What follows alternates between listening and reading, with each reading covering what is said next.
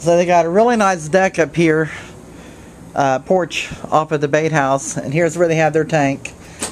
They put the fish up here to weigh it with their scales and keep the fish refreshed until they get it back down again, okay?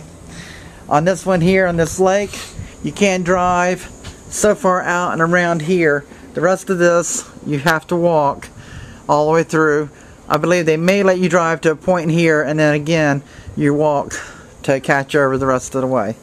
So we're going to come down here and walk it and check out the lake. It is spring fed. Looks like he took out the fire barrels, which is nice. I kind of like that. There's issues on what guys would do with the fire barrels, so he replaced them with really nice pits. Those are kind of nice. Keeps it contained.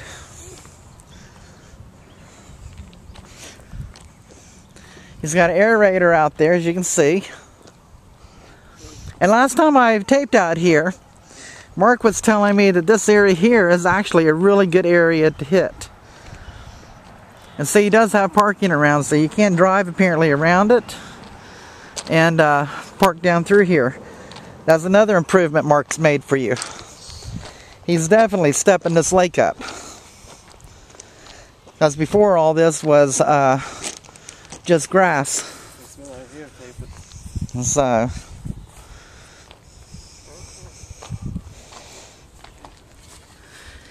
yeah, your shelters. Come down into the stand.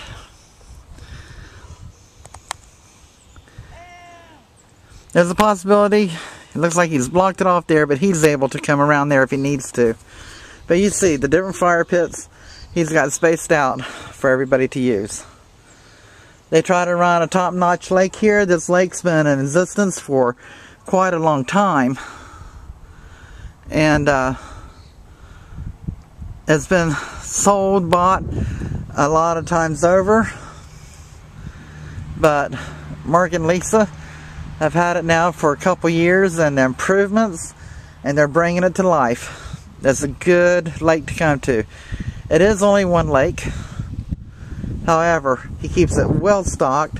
You saw the pictures of how he stocked it there, and he does a good job. They keep it clean, they take care of it. There's also, I believe he said, a creek that runs back off here that can feed in here too somehow. It comes back into like underground. I know you got this creek over here, but there's something else back in this hill that he told me about. And I'm not sure on that one. So he's rather busy at the moment. So we're walking back around and be able to show you the other side. And take it from there. So I hope you guys enjoyed these shows. I really tried to get out here and do something good. I think over there where you see the like a fence there would be the other creek I'm talking about that washes in and helps feed us as well. But you keep it clean and take care of it, and they'll take care of you out here. They don't believe in doing the tournaments. They try to keep this as a family run. They don't want to throw people off. The tournaments they have is you're going to take a best shot you've got for a spot, but people will not be asked to move for you. But they do have their cat cash night.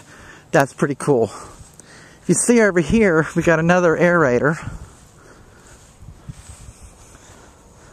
And this is the deeper area.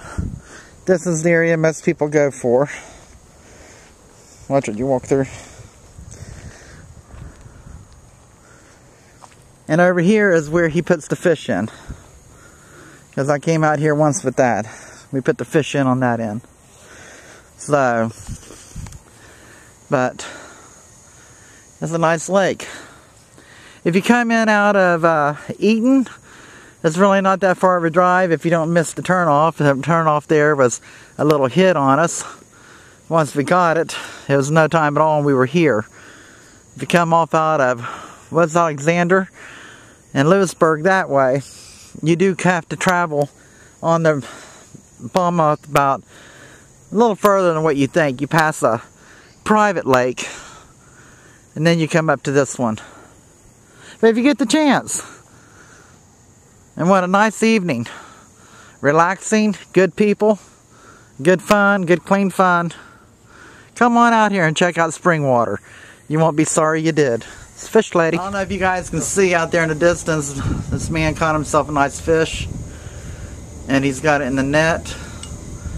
He's not going to bring it up to get it weighed in, but he probably weighed it from there because he took it back to his truck. And you see how he's fixing his net to set this baby back in? He's doing exactly what every fisherman should do. Good, tender care to them. So they live long and hardy and you can catch them again. And he just set it free. Wish I'd caught it, but you know, there's activity out here. You do catch them.